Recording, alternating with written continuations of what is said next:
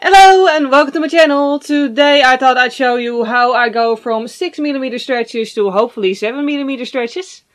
I finally decided to stretch onto 10mm, which is I think 0 gauge in American. Yeah, I'll just put the information like in the title and stuff because I don't know like difference between measurements. But anyway, that's what we're gonna do today, so let's get started. First off, I did want to mention a few things. Obviously, for sure, make sure that all your stuff is clean that you're going to use. And the stuff you'll need is a stretching pin for start, which is going to end at the size where you want to end up with. Jewelry for in the stretches. I always use surgical steel tunnels with an O-ring, so I can just shove it in there after the stretching pin and be done with it. One per ear, obviously, of the jewelry. Because the stretching pin, like, technology doesn't go as far that I can make you feel it, but it's, trust me, it's massive, heavy, not something you want to have in your ear because it's just going to flop around and be really annoying, so you don't want that, probably. So yeah, also another thing, I don't have personal experience with it, and I'm sure not gonna try it out, but I've read that, you know, like more, I don't know what the word is in English, but less dense materials like wood can actually suck themselves against the flesh in a very fresh stretch and get stuck. So try to go for metal and not for wood, because it sounds like a very unpleasant experience to go through otherwise. Also, healing time. I usually wait at least 4 weeks between stretches, just so my ear has the chance to just accept the new size, basically. Like, for some people it goes quicker, for some people it goes slower. But listen to your body. Stretching is never supposed to hurt. You don't want to tear anything. So just give your body the time to adjust to it.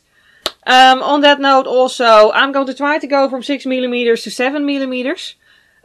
If that doesn't work, I'm going to have to go to 6.5mm first. But, you know, just, you know, again, it's not supposed to hurt. So you can try to go a bigger size up, but if it doesn't work, just go a smaller size up first. Basically, just be safe with it. Lastly, I buy all my stuff at alloverpiercings.nl. Not sponsored, they just have very good quality of stuff. So if you wanted to know that, now you know. So yeah, with all that out of the way, I'm going to pull you up closer so we can get started. Okay, I just tried it out on this ear and it's super easy. Only the actual O-ring, the little elastic that holds the thing in place at the back, that's a bit of a struggle. We're going to continue on that in a second. First off, I just dipped the small sides, obviously, of the stretching pin in the coconut oil and then slide it through. Now, if stuff doesn't go ridiculously, unexpectedly easy, I really expected to struggle more with this, honestly. I'm glad I don't, but still. You can just hold it in the center for a while your ear adjusts and then slowly push it through. Just give yourself the time, like I said. And then the idea is to sort of line up the... Now, this is a more challenging part. To line up the jewelry with the stretching pin. And just push it in. And then we're done. I really expected that to go a lot more difficult, but I'm glad it worked so easily. So now we're at 7mm officially.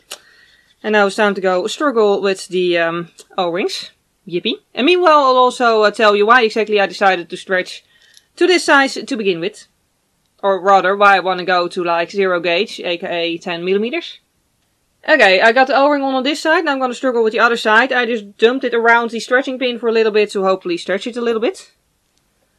Acrylic nails and piercings aren't always, like, they're two things I love, but like, it's difficult sometimes. Technically, if you can't get the O-ring on, they will probably stay in place this way as well. The reason I don't use double flared in a fresh stretch is simply because the flare is obviously bigger than the hole. And with a very fresh stretch, you might not actually be able to just get it through there. So yeah, that's why I went for this version. But yeah, anyway, the reason I wanted to go for 10mm as opposed to sticking to my 6mm. Wow, hear me complain about the O-ring and now it's already on there. Things are going so really smooth today that I'm kind of getting suspicious here. Anyway, I'm just gonna enjoy it. But the point is though, I wanted to go to 10mm from 6mm simply because at 6mm, I don't know, like I like 6mm because I like the number 6. Because that's my logic. But the point is really with 6mm is there's very little cool jewelry that you can actually use. And with 10mm zero gauge, you just have way more cool jewelry that you can put in it. While it's still small enough that you can also still use normal dangle earrings. And I don't like it if, like, on me, I wouldn't like it if the holes were really big and then I would put dangle earrings in. But for me, like 1 centimeter, 10mm, zero gauge, is about the point where I find it big enough. Also, I was watching Mikey's videos, aka Glam and Gore, and she has slightly bigger stretches, and I was like, that actually really looks really cool. So I wanted it too, so that's why I also decided to stretch on, just because I just ended up feeling like I think I'll like 10mm more than I'll like 6mm in the end.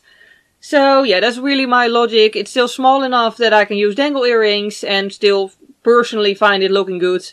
But it's also big enough that it actually looks like something more and there's way more jewelry available for it. So that's my reasons.